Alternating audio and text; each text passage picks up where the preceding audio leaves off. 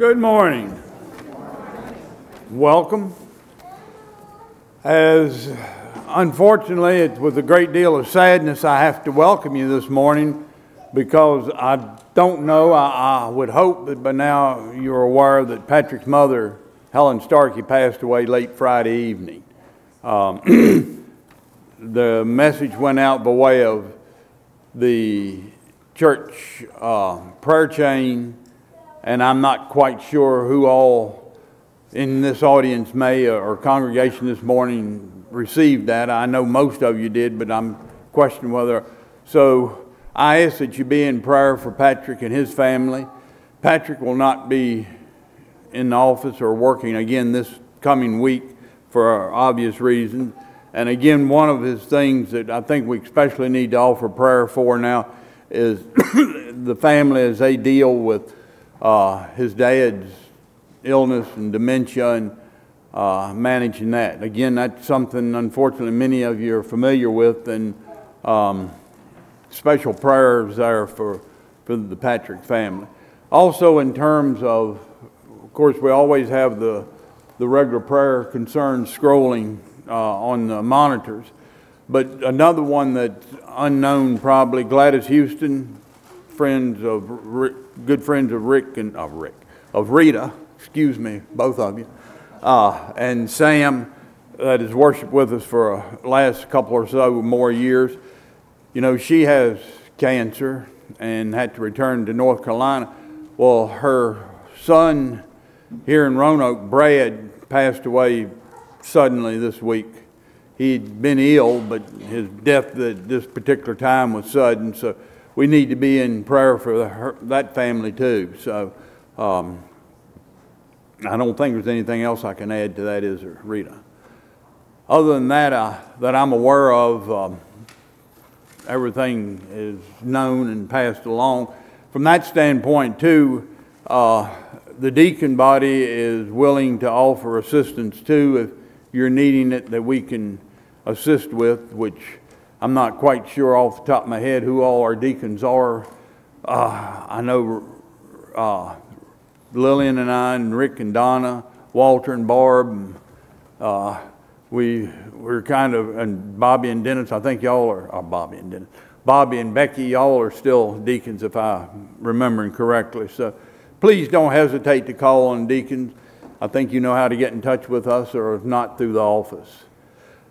Now, I would like to welcome Naomi Powers this morning as our speaker. Naomi and her husband Tom are co-pastors at Daleville. Naomi's also moderator-elect for the district, Verlina district, so she has a larger capacity beyond just here. But we do welcome you and very much appreciate, because Patrick had talked to Naomi and Tom when this first began, and they were quite willing to assist us, and we do deeply appreciate it. With that, would you please rise as you're able and join in the call to worship? You'll see there's leader men and women separated there. God calls the church to prayer. Prayer opens our hearts to God. Prayer ushers us into God's presence. God calls the church to prayer. Prayer reminds us of our weakness. Prayer connects us to God's strength. God calls the church to pray. Prayer reorients us to our source. Prayer invites us to humility and obedience. With one voice and heart, we lift our prayers to God. And then the line there of coming in praise. And with that, if you'll join me in a unison prayer. We praise you with joyful music, our God, because you are the source of life itself and of every blessing. Accept our praise this day for our sake, O God. For if we cannot or will not declare our gratitude, we draw in upon ourselves, and our spirits wither. Wellspring of the joy of living, as cold, sweet water drawn from the earth quenches our thirst, may the outpouring of your grace refresh our souls and teach us how to love each other just as you love us. Amen.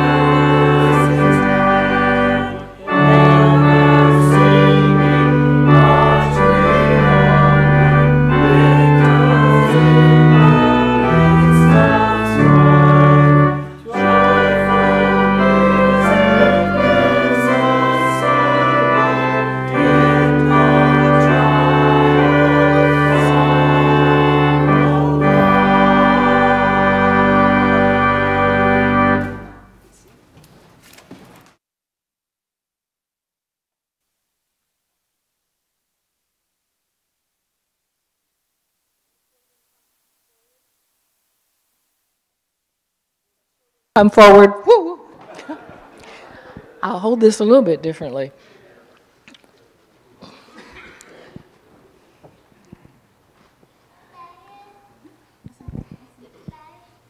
Good morning.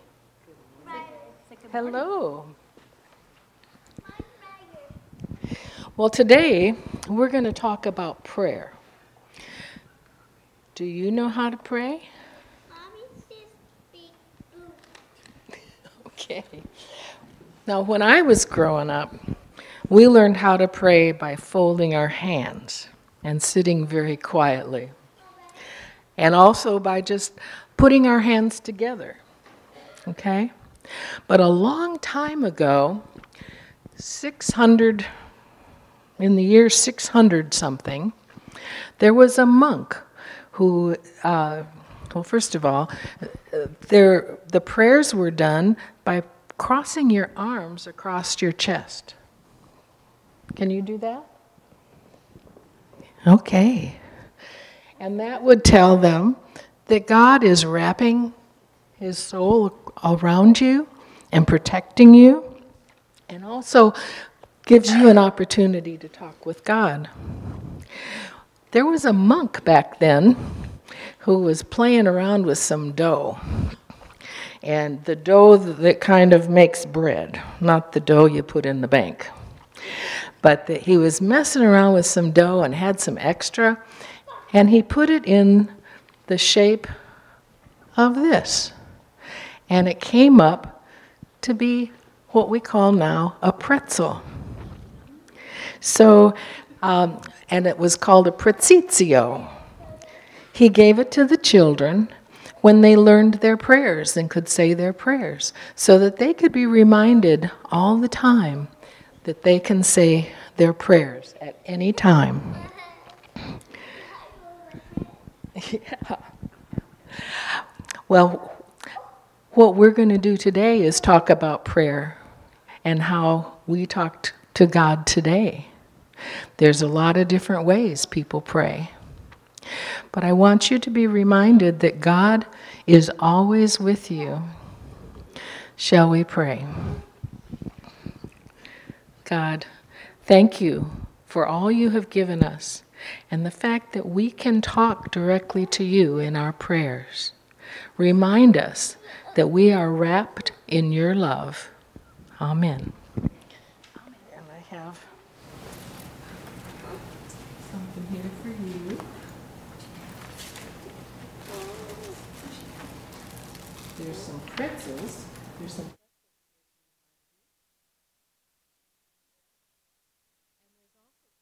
M&Ms in there.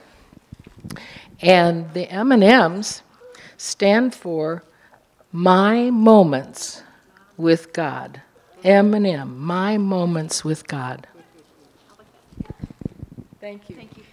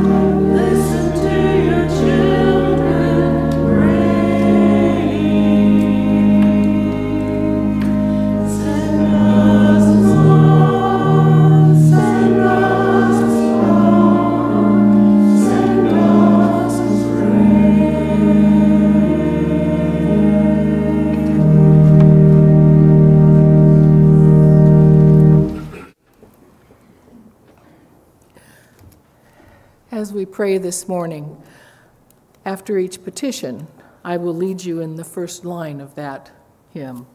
Lord, listen to your children praying. Please join me at that time. Let us pray. O God of amazing grace and miraculous power, you are worthy of our praise. We have seen your mighty works in the world and in our lives, and we are grateful.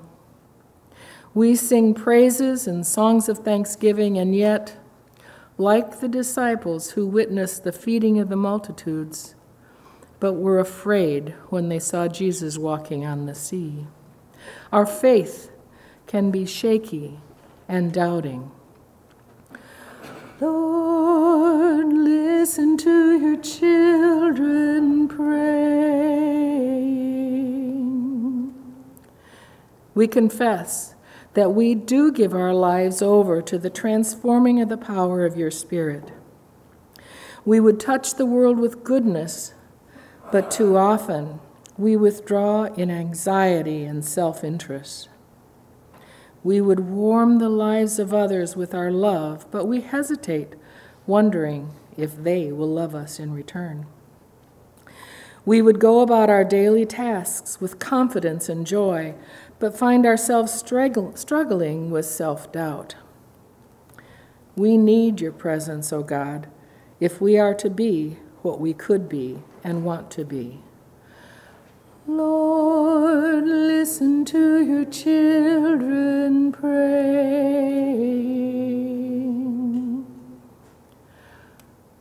Come to us anew in your word and among those gathered around us here. Hear each of us in our silent prayers and in the concerns shared this day. Provide special comfort to the family of Helen Starkey, whom you have reached out your hand to bring her into your heavenly kingdom. Lord, listen to your children praying. Renew your church with vision, excitement, and commitment to serve you. Save your world from pettiness, hatred, poverty, injustice, and wars. Bring your Holy Spirit as you did at Pentecost. Let our worship heal us, recreate us, and strengthen us that we may go out in joy and be led forth in your peace. Amen.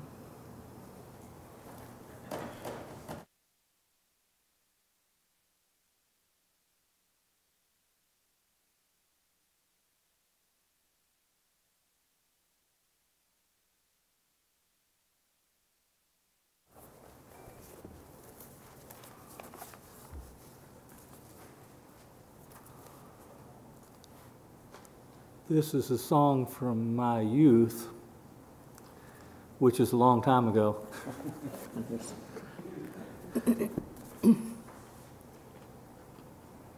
And we'll invite you to join together the third time we come around to the chorus. We'll see. Well, hi. Laura, you're here. Hi.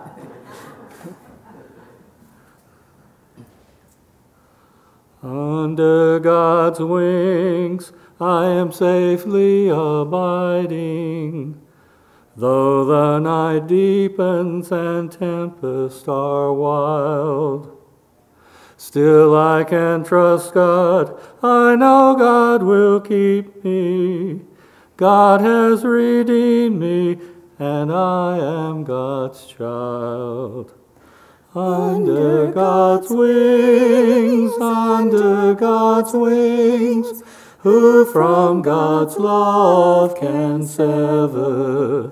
Under God's wings our soul shall abide, safely abide forever. Under God's wings, what a refuge in sorrow, how the heart yearningly turns to God's rest. Often when earth has no balm for my healing, there I find comfort, and there I am blessed. Under under God's wings, under God's wings. Who from God's love can sever? Under God's wings, my soul shall abide, safely abide forever. Under God's wings, oh, what precious enjoyment! There will I hide till life's trials are o'er. Sheltered, protected, no evil can harm me. Resting in Jesus, I'm safe evermore. Now you get a chance. Under God's wings, under God's wings. Who from His love can sever? Under God's wings, our soul shall abide, safely abide forever. We'll work on that joining in next time.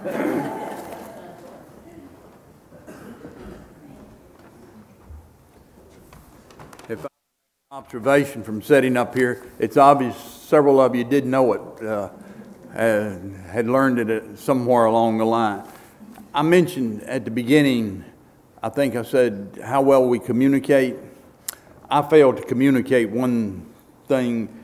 We, as you know, have not taken up a formal offering here since we did COVID. It was put into the bulletin, and I meant to, I should have, I didn't mean to, I should have told Ann that rather than the offertory, Walter was going to make a little presentation to update us on where we are on our Raise the Roof campaign. You've been very generous to this point, and we hope that generosity continues, but we do think you need a little bit of an update. Michael, you did tell me that, but I forgot. I'm sorry. Well, the only thing that's a problem is we're being broadcast live, in case you didn't know it.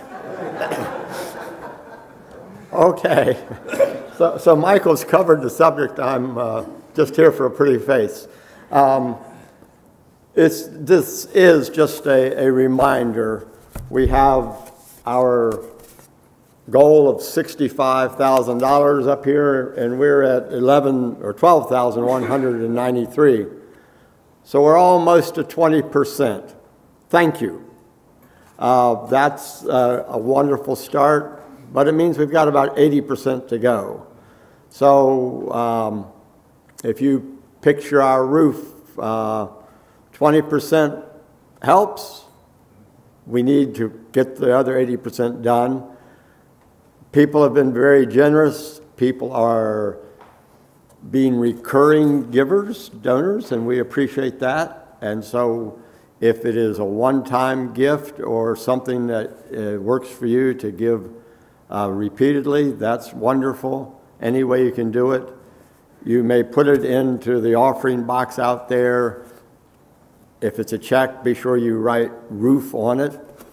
Dave can handle that. There are envelopes that have Raise the Roof written on it if you want to be sure, or you want to donate cash, that would keep it separated. So please continue your giving. Thank you. And I'll let Michael pick up from there. When Walter said there's another pretty face up here, I was afraid he was going to hold the poster up in front of him so we wouldn't see him. Well, with that time, maybe we need to rethink our prayer time and how we approach it. The scripture this morning is from Luke 11, 1 through 13. He was praying in a certain place, and after he had finished, one of the disciples said to him, "Lord, teach us to pray, as John taught his disciples." He said to them, "When you pray, say, 'Father, hallowed be your name. Your kingdom come. Give us each day our daily bread, and forgive us our sins, for we ourselves forgive everyone indebted to us, and do not bring us to the time of trial.' And he said to them, Suppose one of you has a friend, and you go to him at midnight and say to him, "Friend, lend me 3 loaves of bread, for a friend of mine has arrived, and I have nothing to set before him." And he answers from within, "Do not bother me. The door has already been locked, and my children are with me in bed. I cannot get up and give you anything." I tell you, even though he will not get up and give him anything because he is his friend, at least because of his persistence, he will get up and give him whatever he needs. So I say to you, ask and it will be given you, search and you will find, knock and the door will be open for you. For everyone who asks receives, and everyone who searches finds, and for everyone who knocks the door will be open. Is there anyone among you who, if your child asks for a fish, will give a snake instead of a fish? Or if the child asks for an egg, will give a scorpion? If you then, who are evil, know how to give good gifts to your children, how much more will the Heavenly Father give the Holy Spirit to those who ask Him? Thank you, Naomi.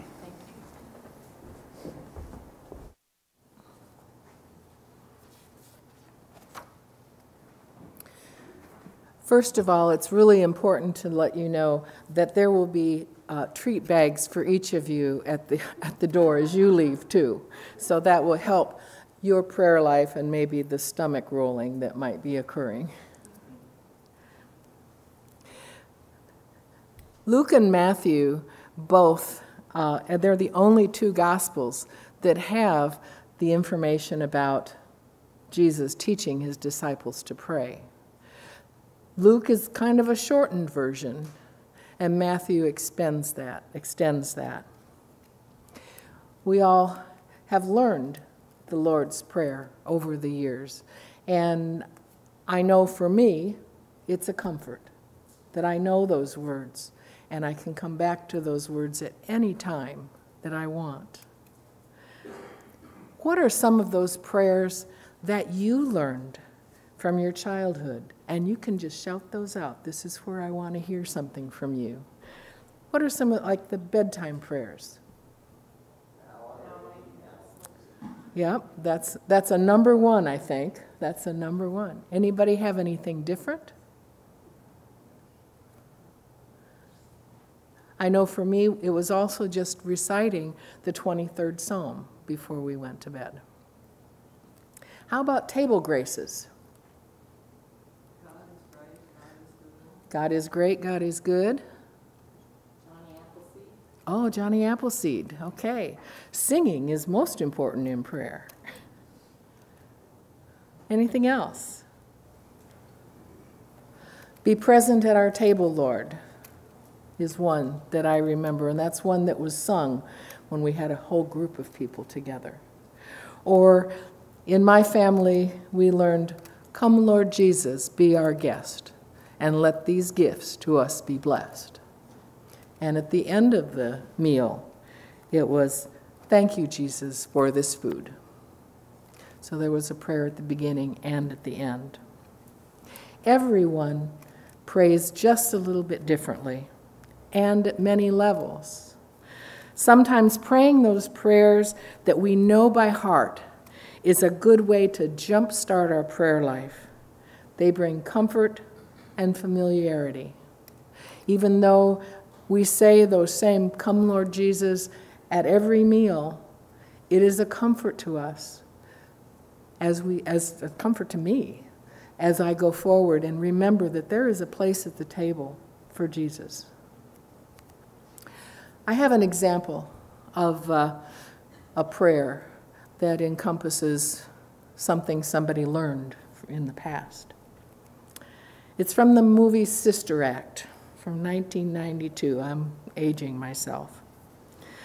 Just as they're about to eat lunch, Sister Mary Patrick says, "On behalf of all the sisters here at St. Catherine's, I'd like to offer a great big hi there and hello to Sister Mary Clarence. Hi! And as part of the welcome, I thought that maybe our new sister could offer today's blessing."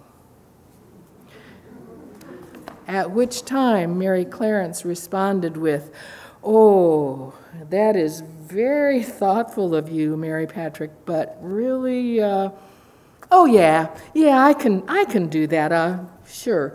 Let's see, fudge, okay. Bless us, O Lord, for thy gifts which we're about to receive. And yea, though I walk through the valley of the shadow of no food, I will fear no hunger. We want you to give us this day our daily bread, and to the republic for which it stands, and by the power invested in me, I pronounce us ready to eat. Amen. And they responded with a hearty amen and accepted that. How many of us are tongue-tied like that when we're asked to pray on the spot? For a group, or even when we are by ourselves. We search for those right words. It's not just newcomers or people at the edge of faith who need such help. One long-serving pastor admits that for him, praying is one of the hardest parts of Christian life. And he's not referring to public praying in worship or even private prayers with his parishioner, but to personal prayers, those that Jesus referred to when he said, "But whenever you pray, go into your room and shut the door and pray to your Father who is in secret." This pastor writes, "My own experience of praying is fraught with problems of a wandering mind, sleepiness, itchiness to get on with the demands of the day, the boredom of praying about the same topics over and over, and philosophical questions about praying itself, such as, if God knows what's in my heart, then why do I have to tell him? And why should I have to pray about the same things day after day, especially since I don't repeat myself to other people about subjects?" I know I can get that way too. It's hard to center our minds and focus when we pray. There are much more times I'm comfortable singing my way into prayers. The words and music of hymns and other songs get me jump-started in a thoughtful, prayerful mode. I appreciate the song that you brought forward today. That would be one that I can add to my collection. What are the songs that speak to your heart and ready you to pray? Again, real answers. Think about songs.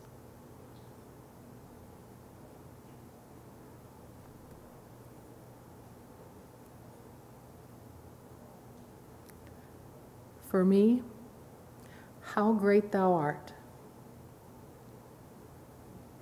I need thee every hour. Change my heart, O God. Sweet hour of prayer. Sanctuary. Think about those. What are some of those? Yeah, again, you can stay silent if you like. And are there places, special places, that bring you closer to God when you pray?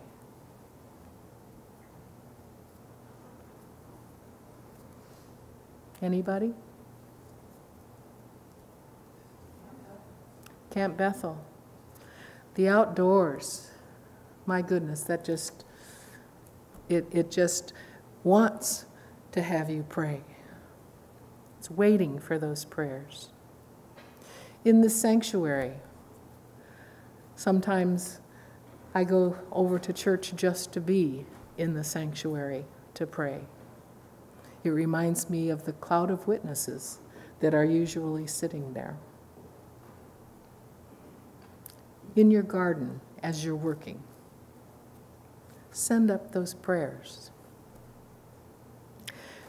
Prayer is more than a technique, but a means for nurturing relationship with God. In Luke, the disciples were asking Jesus to teach them how to pray. They had seen Jesus pray and how intent his prayers were. They wanted to have that connection. However, just as with the disciples, we sometimes need help to begin nurturing that habit. The Lord's Prayer is one of the most used prayers, and we learned probably at an early age. Sometimes it can just be something that we've said for years, and it's just words. But it is now comfortable to recite. But the meaning sometimes has waned. On the other hand, if we truly tune in as we pray the Lord's Prayer, it is not the end, but the beginning of our life in and with Christ. It's helpful to think about prayer in the context of spiritual gifts, a favorite topic of the Apostle Paul.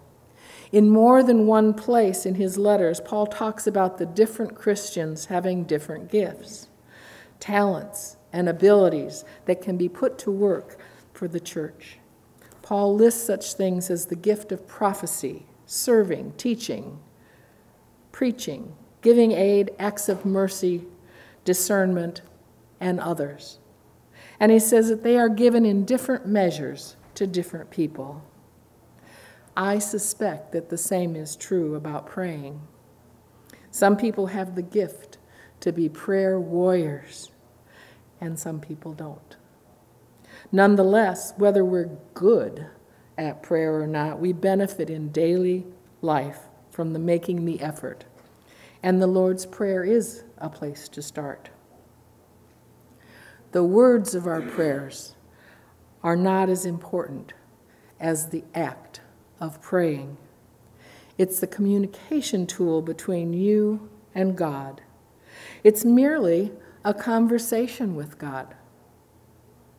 Jesus said, "When you pray, say this." He did not say that God would not listen to you unless you said every word exactly right. Instead, as you pray to our Father, speak as if to a member of your family by calling God Father, a term of intimacy and familiarity. Then Jesus suggests that we make 3 requests, one for bread, one for forgiveness and deliverance, and then that we trust in God to give what is needed. Intimacy, trust, and expectancy are what Jesus advises his disciples and us to adopt as we pray. There's one caveat, that prayers are consistent with the words, "Your kingdom come," and the requests need to agree with the intentions of the Lord. We speak to God by the manner in which we live. One couple in their book, Primary Speech, A Psychology of Prayer, note that prayer starts without words and often ends without words. In any case, it's up to us to preserve this life-giving language of prayer. Within this community of faith, we are challenged to create a healthy habitat for prayer, one in which we are not afraid to ask for the gifts we need for physical and spiritual health, one in which we search diligently for the will of God among the many competing agendas of contemporary life, one in which we knock again and again on the door to God's kingdom. Knock persistently through disciplined daily prayer. Knock faithfully and forcefully with the full conviction that our Lord loves us and wants to meet our needs. In the Luke passage especially, it is apparent that God encourages us to pray and then assures that he will listen and will answer us For if we human parents know how to give good gifts to our children, then how much more will the Heavenly Father give the Holy Spirit to those who ask Him? There are some acronyms out there that may be helpful in your prayer life as well. These are not found in the Bible, but have been produced to assist in nurturing prayers. The easiest format that I know to remember different types of prayer is the acronym ACTS, A-C-T-S. It also helps me to think about prayer as an action that furthers our relationship with God. Adoration, confession, thanksgiving, and supplication. When we think about adoration, it's praise, glory, adoring, greatness, glory, awesomeness. And then there's confession, repentance, asking for forgiveness, and promises to do things differently. Thanksgiving, grateful for all that God has done for us and others we know in this world. And then supplication. We tend to use this one a lot in the church, and that is prayers on behalf of others. That is very important because our prayers, even though they go to God, are really a congregational prayer. Even though it's us individually, we pray for the whole community of God. Another aid to prayer sometimes reminds us to pray unceasingly, and that is push. Pray until something happens, because it will happen. Maybe not in our time. We need to push. We need to keep praying. When everything goes wrong, just push. When the job gets you down, just push. When people don't react the way you think they should, push. When your money is gone and the bills are due, push. When people just don't understand you, push. I can always return to the prayer that He taught us. Please pray with me as I sing His prayer.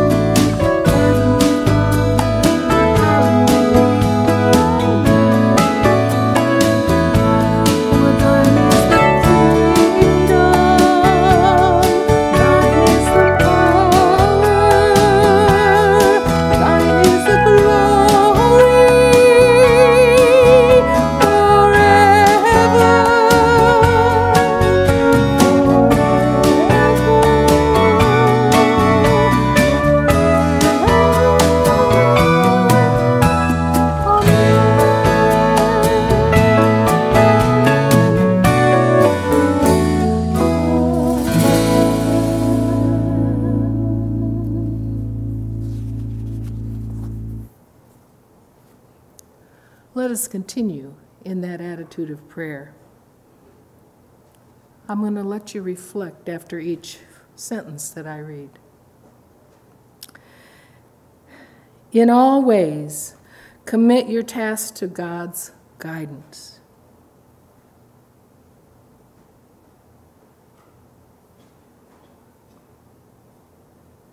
In every moment, receive God's peace.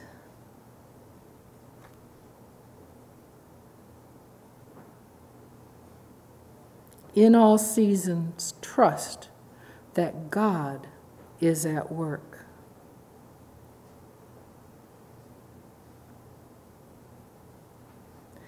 In the midst of difficulties, let hope in God see you through.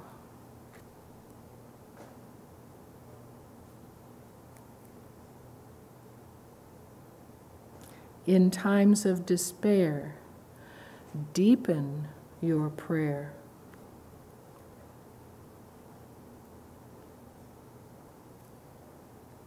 At all times, let your praise flow. You are people of prayer. Go from this place as God's holy and beloved children, sure that your prayers are always heard and answered according to the eternal plan and purposes of God. Amen. What joy and peace it brings to know that we have a friend in Jesus who is always listening. Let's sing together.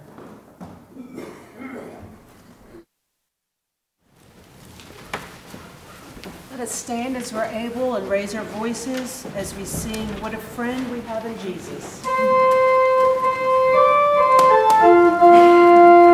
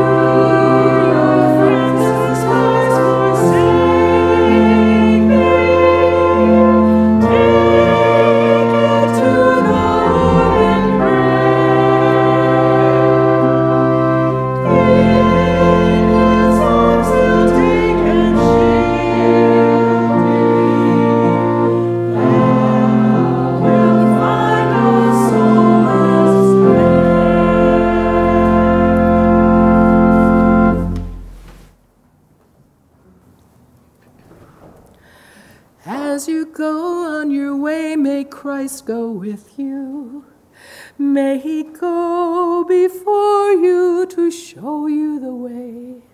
May he go behind you to encourage you, beside you to befriend you, above you to watch over, within you to give you peace. Amen. Go in his peace.